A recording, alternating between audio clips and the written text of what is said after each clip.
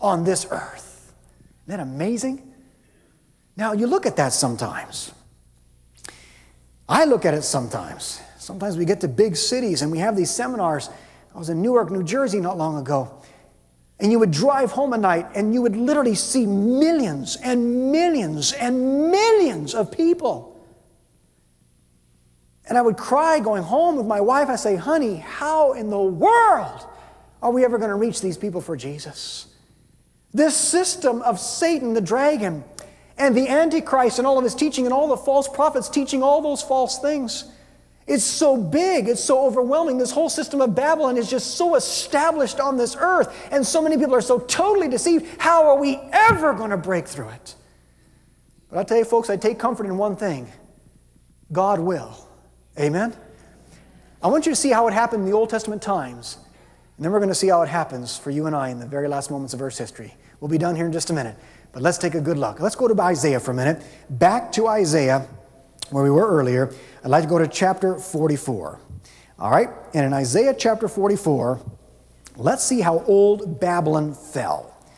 God raised up a man. His name was Cyrus. Prophesied years in advance, by the way. And in Isaiah 44, God said Cyrus would be the one that would overthrow Babylon and set its people free. All right? We're going to Isaiah. What chapter did I tell you? Very good. Isaiah 44. And let's look together here beginning in verse 27. Isaiah 44:27. Here's the prophecy. It says, that saith to the deep, be dry, and I will dry up thy rivers. That saith of Cyrus, he is my what? My shepherd, and shall perform all my pleasure, even saying to Jerusalem, thou shalt be built, and to the temple thy foundation shall be laid. Now let's pause here. This Cyrus is the one that overthrew Babylon. I'll tell you about it in just a minute. And God calls him the shepherd. Please tell me, who else in the Bible is called the shepherd? That's right, Jesus Christ. So he's typifying Jesus Christ. Chapter 45, the first verse. Next one. Chapter 45, verse 1 says, thus saith to the Lord to his anointed, to Cyrus, whose right hand I have holden to subdue nations before him, and I will loose the loins of kings to open before him the two-leaved gates, and the gates shall not be shut. Notice again, Cyrus is called the anointed. Who's the other person in the Bible that's called the anointed? Jesus Christ again. Cyrus is typifying Jesus. Now here's how it worked. You got this huge kingdom called Babylon. It's a world-reigning empire. Babylon was so strong, so powerful, and so mighty a kingdom, they said it will never fall. It's impossible. Look how big and mighty it is. The walls around the city of Babylon, folks, were so thick and so wide, you could literally race 12 chariots abreast of each other. It was impossible to get in that city. Not only that, this city had one of the 7 wonders of the ancient world. It was the Hanging Gardens, and here's why. The river Euphrates flowed right through the city. It was its life support. They had all the fresh water they wanted. And you know what they did? Because of that, inside they had one of the 7 wonders of the ancient world, the Hanging Gardens. And they grew all the food, all the produce, all the grain, everything they needed for survival, they grew inside the walls of the city. So you could get an army here to surround this thing for 100 years. Wouldn't make any difference to them. They couldn't break down the walls because they were too thick. They had all the water they needed. They had all the food they needed inside the city. I mean, this place was so big and powerful, they said it will never fall. Never, ever fall. But God said, I'm going to raise up a man who's going to do it. And he says, I'm going to open before him the two-leaved gates. You see, folks, the only way into Babylon was through these 2 gates where the river flowed through, right here. And so Cyrus, on the inspiration of God, one night when he knew Babylon would be in a holiday and in drunkenness and feasting, he laid his plan. Upstream of the river Euphrates, he dammed it. And he diverted it down another valley. He literally changed the course of the river. He took away its life support. And as the water began to flow another direction, it was a night, as I said, of a holiday and feasting and drunkenness. Then the rest of the water quickly ran out. Cyrus, being smart, took his army. And on this dry riverbed, after the water had run out, he marched his entire army in through the two-leaved gates on this dry riverbed. Nobody saw him. Everybody was in feasting that night. The river was down there. Nobody was looking in the river. And when he got his entire army inside the walls of the city, just like that, within 2 hours, the entire city fell, and he conquered it, and it was over. They said it was impossible, but he did it. Amen? All right, folks, here's you and I sitting tonight. We look around us, and our hearts are heavy. My heart breaks, folks, as I look at the millions of people in deception. My heart breaks as I look at the millions of people in sin tonight in this city.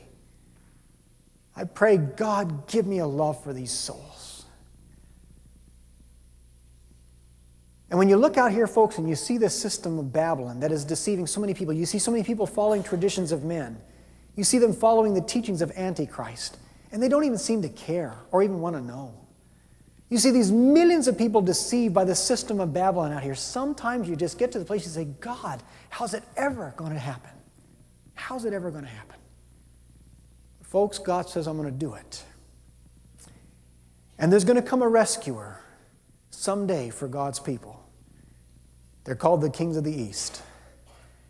Who and what army is going to rescue us from this system of Babylon? Who's going to take us out of this mess, folks? I'm happy to tell you, there's an army that's going to do it. Revelation 19. Let's go there and see the battle of Armageddon. Revelation 19. We read this briefly the other evening, but now it's going to really come together. Revelation 19, let's begin in verse 11. Here's the army that will deliver God's people. Revelation 19, verse 11 says, And I saw heaven open, and behold, a white horse, and he that sat upon him was called Faithful and True. And in righteousness he doth judge and make war. This is the battle, folks, the war of Armageddon. Verse 12, his eyes were as a flame of fire, and on his head were many crowns. And he had a name written that no man knew but he himself. And he was clothed with a vesture dipped in blood, and his name is called the Word of God. Who is that? That's Jesus. John 1:1 says the Word was made flesh and dwelt among us. Here comes Jesus. Now we continue in the next verse. Verse 14. And the armies which were in the valley of Megiddo in the Middle East followed him upon white horses. Oops, hold on, let's try that again. And the armies which were where, folks? In heaven. Where's this battle taking place? It's in heaven, folks, over the throne of God. That's where the Mount of the Congregation is. That's where Armageddon is. That's where Armageddon is. That's where the battle's happening. Good and evil, God against Satan. Who's on the throne when this is all over? This is so powerful. The armies which were in heaven followed him upon white horses, clothed in fine linen, white and clean. And out of his mouth goeth a sharp sword. That's the word of God. That with it he should smite the nations, and he shall rule them with a rod of iron. And he treadeth the winepress and the fierceness and wrath of Almighty God. Folks, this is the wrath of God. This is plague number 6. It's being poured out. Verse 16, and he honored his vesture on his thigh, and he written King of Kings and Lord of Lords. Oh, I like that. I got to pause right here. Notice, he's not high priest anymore. He is no longer the one confessing us before the Father. He is King of Kings. He's Lord of Lords. The priestly role is over. Now he's coming for his people. I love that. Can you say amen? That's powerful. Verse 17, and I saw an angel standing in the sun. He cried with a loud voice, saying to all the fowls that fly in the midst of heaven, Come and gather yourselves together unto the supper of the great God, that ye may eat the flesh of kings, and the flesh of captains, and the flesh of mighty men, and the flesh of horses, and of them that sit on them, and the flesh of all men, both free and bond, both small and great. And I saw the beast. Here's one of the characters in the Trinity of error. I saw the beast and the kings of the earth, and their armies gathered together to make war against him that sat on the horse, and against his army. And the beast was taken, and with him the false prophet that wrought miracles before him, with which he had deceived them that had received the mark of the beast, and them that worshipped his image. These both were cast alive into a lake of fire burning with brimstone. Ladies and gentlemen, I am happy to tell you the Trinity of truth blows away the Trinity of error and casts him into the lake of fire. Thank God. Can you say amen? And by the way, folks, this is Jesus coming, the Trinity of truth. That's the kings of the East. By the way, when Jesus comes, what direction is he going to come from? Yeah, the east. The Bible tells us, as the lightning shines from the east, even unto the west, so shall also the coming of the Son of Man be. And folks, when Jesus comes in power and glory, it's all over. In fact, let's go back to Revelation 16. We're going to wrap it all up now. Revelation chapter 16, here's what happens. The final event. It ushers in the final plague. Revelation chapter 16, verse 17. This verse is just so good. Look at it. It says in verse 17, And the seventh angel poured out his vial into the air, and there came a great voice out of the temple of heaven from the what? The throne. Guess who's on the throne? God is. Can you say amen? Oh, I just love this. Here's old the devil. I'm going to be on the throne of God. I'm going to sit in Armageddon. I'm going to, be like the Most High. And he ends up in hell. And the beast ends up in hell. And the false prophet's in hell. And God is still on the throne. Man, I like that thought, don't you?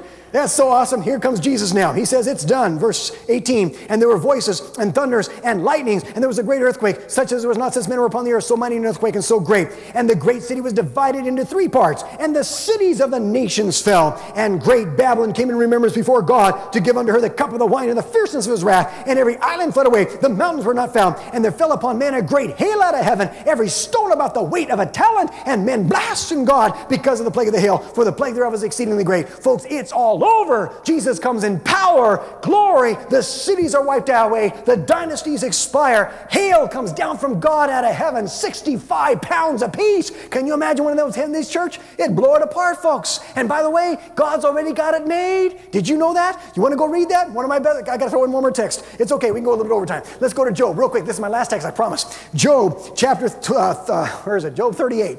And in Job chapter 38, you can read all about it. God's got the hail made. He's got it stored. He's got it ready to pour out. We're going to the book of Job. Where am I at? Oh, I'm in Psalms. No wonder. Job chapter 38. And let's look together here at one verse. This is so good. Job 38, look at verse 22 and 23. Job 38, verse 22 and verse 23. God says, hast thou entered into the treasures of the snow? Or hast thou seen the treasures of the hail, which I have reserved against the time of trouble, against the day of battle and war? That's the battle of Armageddon. God says, I got it made. He's got it stored up there somewhere in glory. And folks, He's got it ready to pour out. I'll tell you what, I want to be on God's side, don't you? After this message, and I for sure want to be on God's side. Sometimes people tell me, Leo, it's hard to be a Christian. It's hard to keep the commandments of God. It's hard to obey the truth of the Bible. I'll tell you what, folks, it ain't hard. It's easy. The Bible says the way of the sinner is hard. I want you to think about it tonight. What's hard, folks, is when the first plague falls and your body is going to be covered with boils and blisters, oozing pus and blood, and you can't lay down or you scream in pain. You can't sit down or you scream in pain. You can't stand up. You're just in incredible pain with these open sores and boils and blisters, screaming in your passion. Folks, that's hard. God's people, man, we're going to be walking around in perfect health, praising the Lord. That's easy. Amen? And then there's going to be this plague of blood, folks. Think about it. The wicked try to take a shower and blood comes out. They try to get a drink, blood comes out. And with throats parched with thirst and bodies reeking of filth, they wander over this earth wishing to God they would have made their decision. Folks, you and I, our bread and water is going to be sure. That's easy. Amen? And then there's going to be a plague of the sun. I've gotten burned a few times, folks. I hate being burned. It hurts when you're burned. And men and women will literally be burned with that sun god, where their flesh will be rotting off and dropping off. And with pain that is literally indescribable, they will wish to God they would have followed the truth. And folks, while they are being burned with their sun god, you and I can pull out our lawn chairs, put on the copper tone, sit back and enjoy the sunshine. That's easy. Amen? And there's coming a plague of darkness so intense, so awesome. The Bible says people will literally chew their tongues right out of their mouth. That's hard. You and I are going to be walking in the light of God's truth. That's easy. And then, folks, the battle takes place. I don't know about you, but I hate being a loser. I never want to lose at anything I do. I always want to win, no matter what. And the last thing I want to do is find out that I'm a loser on the last day. Amen? And folks, while the majority who thought that sin was the greatest way and traditions of men was wonderful and popular Christianity and doing everything that everybody else was doing on the broad road, all of a sudden they're going to realize, I have not walked in light. I have not been sealed by the Holy Spirit, and hailstones are going to come down and pulverize them. And folks, while the hail's coming down and while the earth is being shaken and while they are hopelessly lost and they realize I've lost it all, you and I are going to look up and say, man, this is my God. I've waited for Him. He's going to save me. And God's going to say, well done, good and faithful servant. Enter thou into the joy of thy Lord. And folks, while the hail's coming down, we're going up. That's easy. I want to be there. Can you say amen? If you want to be there, stand up tonight and be bold about it and say, yes, Lord, nothing will keep me back from entering the kingdom of heaven. And let's go and give God all the praise and glory tonight as we close. Father in heaven, this is an awesome message. It's a message that we don't even like to look at. And as we pause here in the quietness of this moment, we know that you don't want us to be motivated by fear. You want us to be motivated by love. But there's a reason you put this in the Bible for 2 chapters. And Father God, it's probably because as a loving parent, you sometimes see your children going astray and you have to give some severe discipline. Because as many as you love, you rebuke and chasten. Father, tonight I thank you for each person that settled it with Jesus, especially last evening. For all those who have the seal of God on their forehead tonight, I pray you would speak great peace and comfort to know that no plague will come near our dwelling. But Father, I know there are many here tonight. There's at least 17 or 18 that could have made a decision last night that didn't. I earnestly pray right now that you would speak to their hearts. Not in fear, but draw them with the cords of love. But Lord, help us to see that there's nothing on this earth we should hold on to. And that choosing sin and traditions of men and the teachings of Babylon is a very, very foolish choice that has consequences. Consequences that someday we'll look back and say, I wish to God I would have made a better choice. Help us to realize tonight, Father, the power of our decisions. That while you will not force us, you'll do everything possible to motivate us.